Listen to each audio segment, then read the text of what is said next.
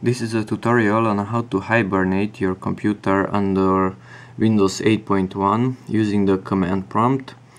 For that, let's go to the start menu and type cmd.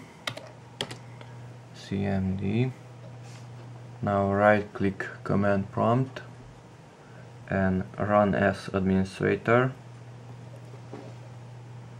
This is from the user account control, click yes. Okay, the word administrator should be here. Now let's first enable the hibernation. For that, type powercfg -h, h from hibernation, and on. So that's powercfg -h and on. Press enter.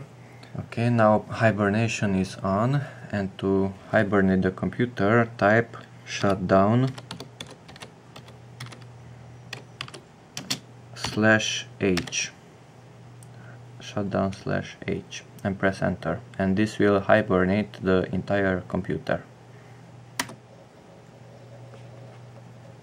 Okay, that's it. Thank you. Bye bye.